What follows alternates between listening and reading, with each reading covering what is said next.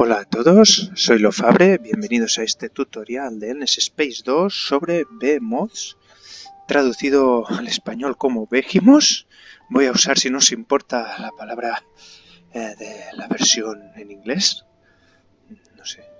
Y os voy a explicar un poco sobre su uso en el área económica del juego. He visto varios comentarios y preguntas en las diferentes plataformas sobre ellos, o sea que vamos a hacer este tutorial. Mirad, empezaremos como en el otro tutorial sobre behemoths, mirando el árbol tecnológico. Otra vez, no os voy a explicar cómo se desbloquean, hay un tutorial muy bueno de Pangolin Advisor que os lo explica. Mirad, aquí las tecnologías están un poco repartidas. Primero, cuando lleguemos al estadio 2 de desarrollo y imperio, hay 3 que se os desbloquearán gratis, digamos. Solo, bueno, son las que se desbloquean al llegar a este estadio. El análisis estelar, el departamento de becas y el inicio de sonda de minería. Estas 3 van a ser las versiones más básicas de las funciones del behemoth. Luego, las versiones más avanzadas se van a desbloquear en ciencia y exploración.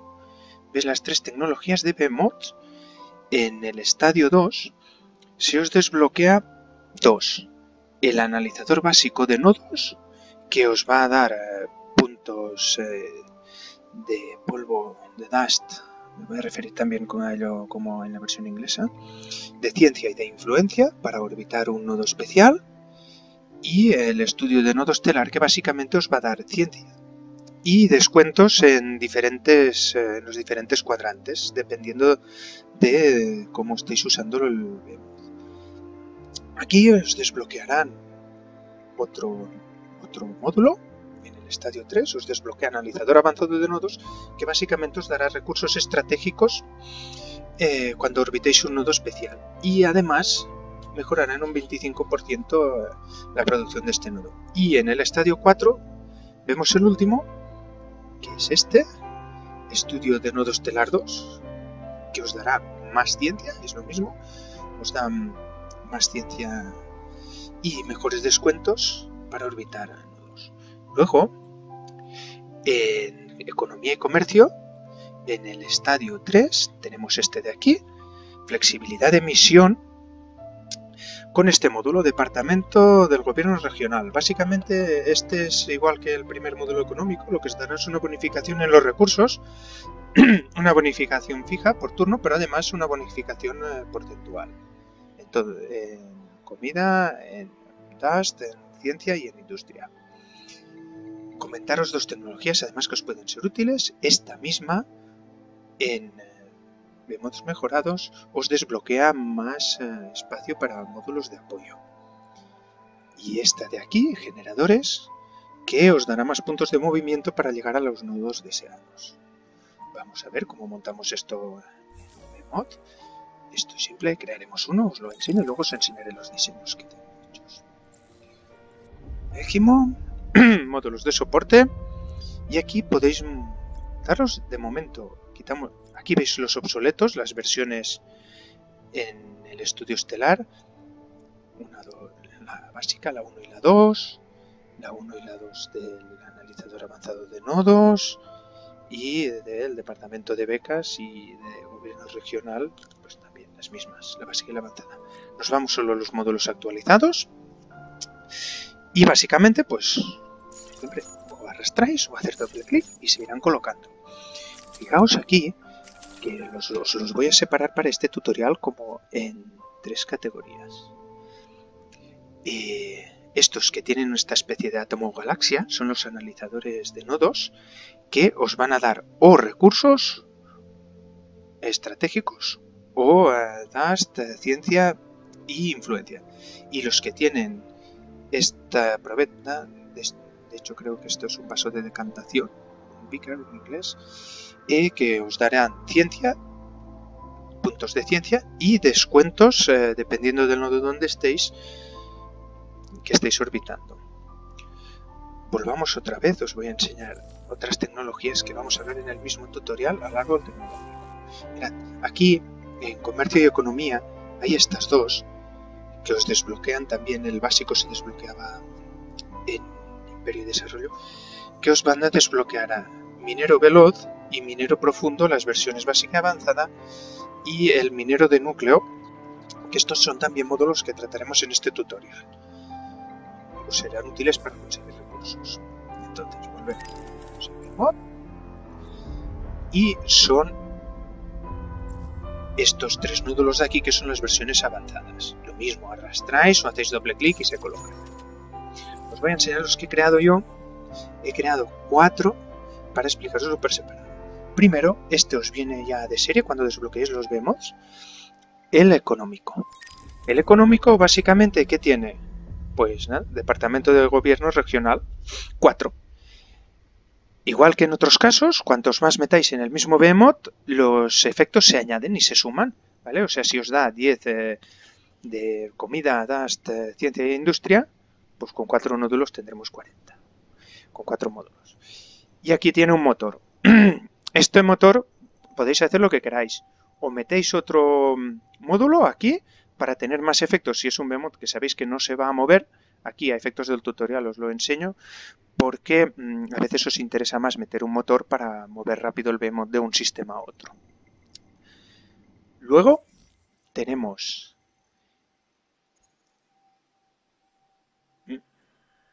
vale, el científico, que aquí hemos metido los módulos con el Vicker, que son los que os darán, hemos metido 4, ¿vale? Y son los que os darán ciencia por orbitar un nodo especial. Y un motor.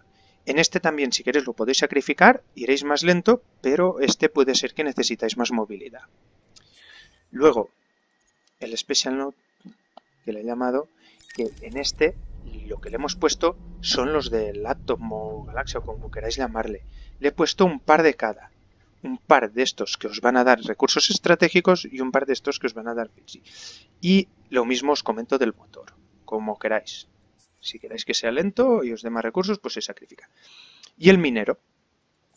En el minero, como veis, esto no es la mejor estrategia, pero para enseñároslo en el tutorial, sí. He metido un motor para llegar rápido a los sistemas que queramos y luego un poco de cada módulo.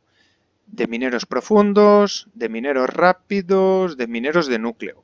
Estos módulos, os comento, los mineros rápidos, las versiones básicas y avanzadas, como veis aquí, os dan una sonda que tiene una vida muy corta pero se recupera muy deprisa. Los mineros profundos os dan sondas que duran mucho más, pero se recuperan más lentamente. La diferencia, eso depende del estilo de juego que tengáis vosotros. No os puedo dar una recomendación clara aquí. Valoradlo. Además, fijaros que hay un multiplicador del valor de depósito del 150% en ambos casos, o sea que os va a dar una vez y media el valor del depósito del recurso. Y aquí el minero de núcleo, que este es la caña, tiene la vida más larga, multiplica por, o sea, 2 veces y un poco más, 225% el valor del depósito del recurso. El problema es que cuesta adamantio. Aquí, como queráis vosotros, si tenéis el recurso para hacerlo, es el que os recomendaría. Vamos ahora a la vista de galaxia y os enseñaré uno por uno cómo funciona. Aquí, primero, en nuestra capital. Aquí estoy jugando con los Riftboard. O sea, de este efecto no hagáis caso. Esto es una singularidad de Riftboard. Del icono que tenéis que hacer caso es de este de aquí, que hay al lado del sistema. Os indica que este sistema está recibiendo bonificaciones por tener un behemoth aparcado. Aquí tenéis el behemoth. Es un behemoth económico, o sea, el que tenía la oficina gubernamental equipada en sus módulos. Y aquí, si nos acercamos con el ratón al icono, nos indicará el bono que recibimos. 4 módulos, 40 para los recursos básicos, excepto la influencia, más el 5% de cada módulo, un 20% de bonificación. Si nos metemos en el sistema,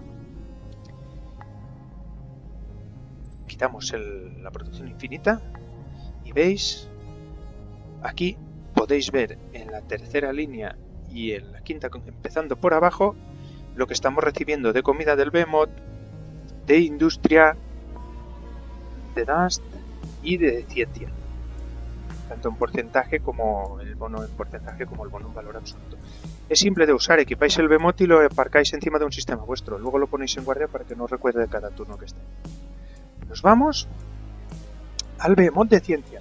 Este funciona igual, equipáis el behemoth con los módulos que queréis y este, a diferencia del otro, el económico os da bonificación para un sistema, pero tanto el científico como el special node os darán bonificaciones cuando lo aparquéis en un nodo especial, en este caso lo que tenía más a mano, que eran nebulosas.